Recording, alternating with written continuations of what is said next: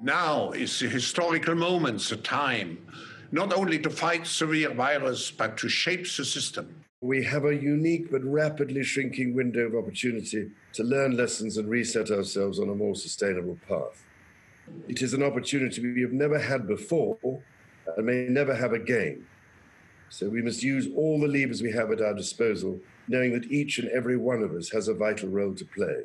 Now is the time to think what history would say about this crisis. And now is the time for all of us to define our own role. What is it that would make it so that history would look at this crisis as the great opportunity for reset? The Great Reset is a welcome recognition that this human tragedy must be a wake-up call. It is imperative that we reimagine, rebuild, redesign, reinvigorate, and rebalance our world. Rebalancing investment, harnessing science and technology, and advancing the transition to net zero emissions, all elements of the Great Reset, are fundamental to building the future we need. The world's problems fit on three sides of a triangle.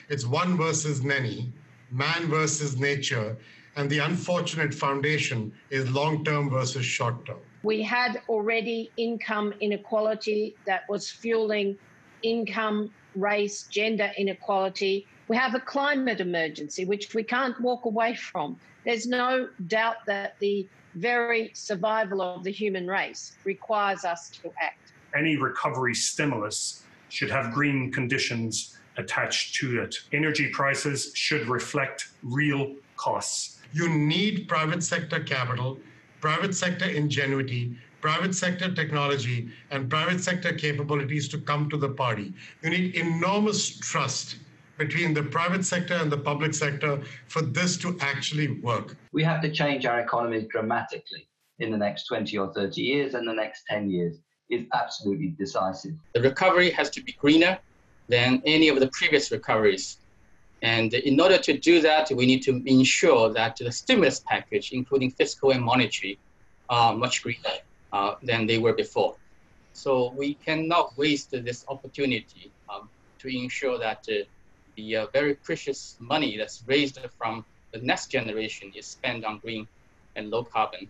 We will now start a quite high number of task forces to look at all the different issues, and we will present all those ideas to the people assembled in Davos. But at the same time, we will make Davos very different, very open, to ensure that we do not fall back to old recipes, but that we really look at forward-oriented solutions. Young entrepreneurs, especially from developing countries that are there and can see the right problem, can really step up and create solutions. Finding profitable solutions to problems of the people and the planet, and we're starting to see firms move to that, and we're seeing firms that behave responsibly in that way actually doing better on conventional measures of profitability and doing better in this particular period. We've also seen social entrepreneurs step in incredible ways. Not only has it exposed the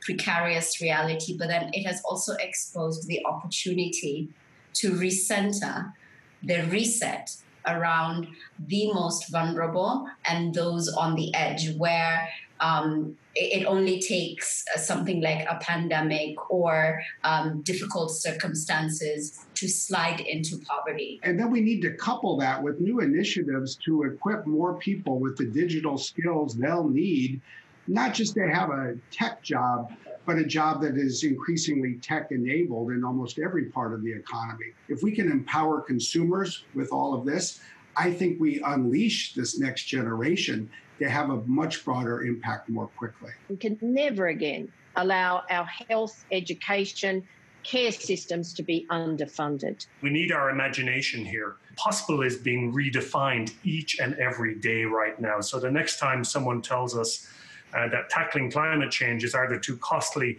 or too difficult, I think we need to remind them and remind ourselves of what just is happening right now. We not only have to demand change, but also create change. We have to live up to the expectations which we have created, and we will do so.